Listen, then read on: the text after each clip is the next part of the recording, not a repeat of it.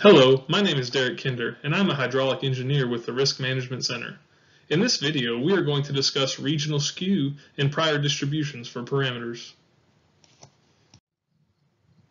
This lecture will provide an overview of regional skew analyses, provide an understanding of prior distributions for parameters, demonstrate how to incorporate regional skew info as a prior distribution, and introduce kernel density.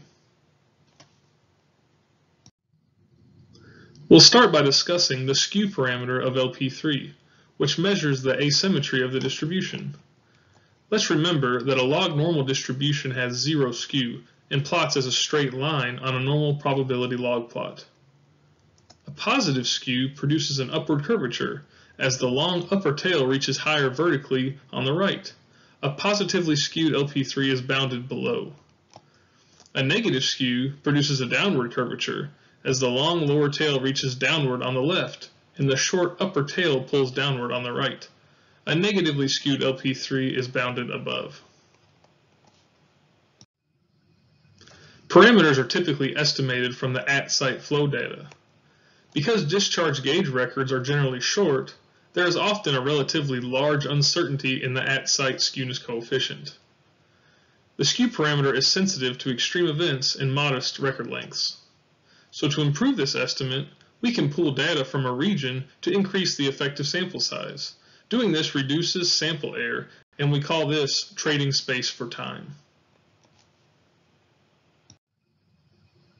There is a USGS website for flood frequency reports that includes a list of reports published by the USGS and organized by state. It includes reports pertaining to regional skew, as well as regional annual exceedance probability equations. Regional skew studies have also been completed by USACE, USBR, and other agencies. It is important to read through the regional skew report to not only locate the information, but also understand the region and the data used for the study in order to judge the applicability of the analysis for your site. In general, the drainage area for your site should be like those included in the regional skew study. For example, if the regional skew study evaluated basins with drainage areas between 100 and 1,000 square miles, your project should be within this range. Most often, regional skew estimates are developed based on peak flow. There are some regional skew studies available for longer flood durations, and those should be used if available. If they are not available, peak regional skew estimates can typically be used for relatively short critical durations on the order of a few days. They should not be used for longer durations because skew will typically change with duration. Use caution when applying regional skew to large basins. Flood generating mechanisms across a large basin can vary significantly.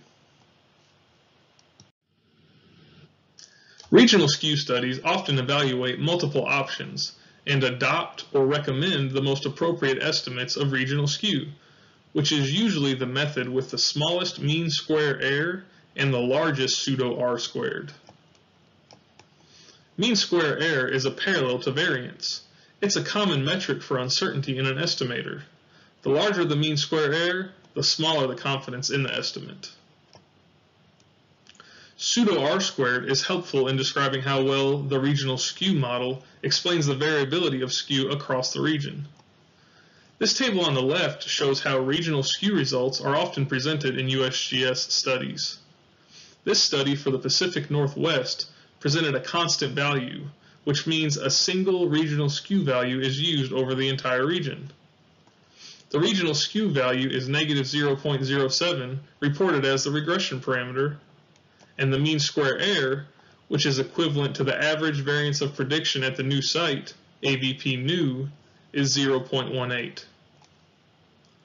On the right is an example of regional skew results presented in the text of a USGS study.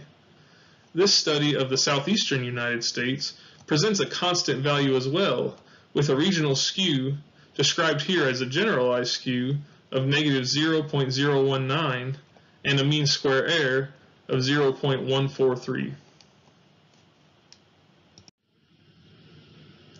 When we have regional information available about our distribution parameters, such as a regional skew study, we can apply what is called a prior distribution.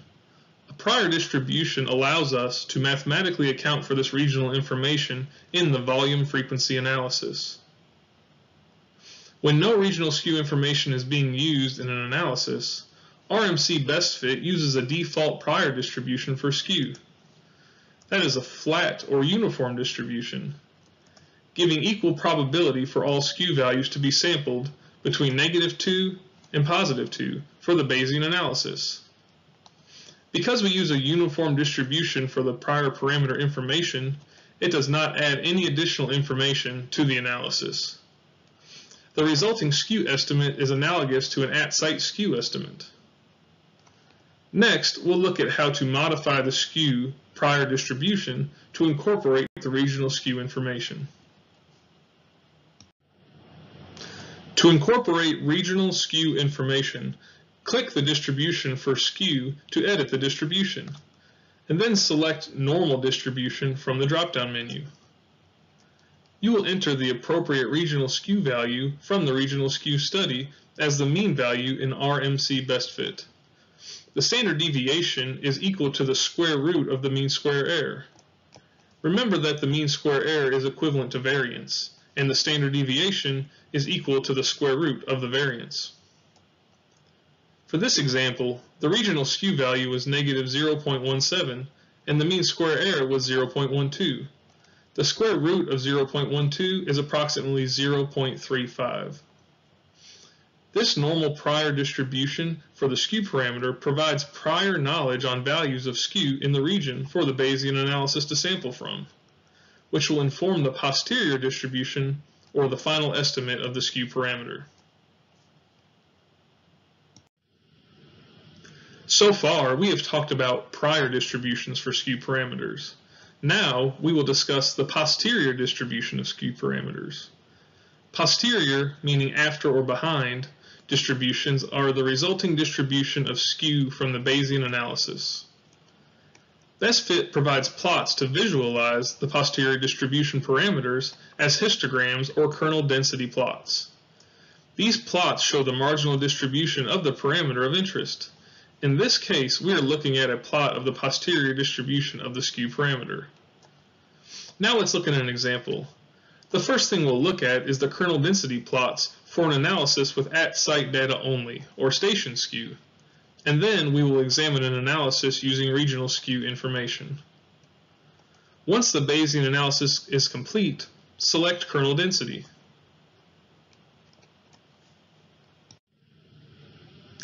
From the drop-down list, you can select the parameter of interest.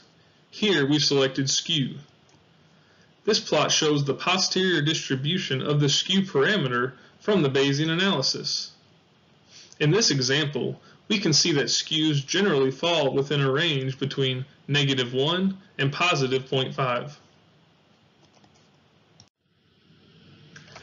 By checking the Show Prior Distribution checkbox, we can also show the prior density in blue, which in this example is an uninformative flat prior between a skew of -2 and +2.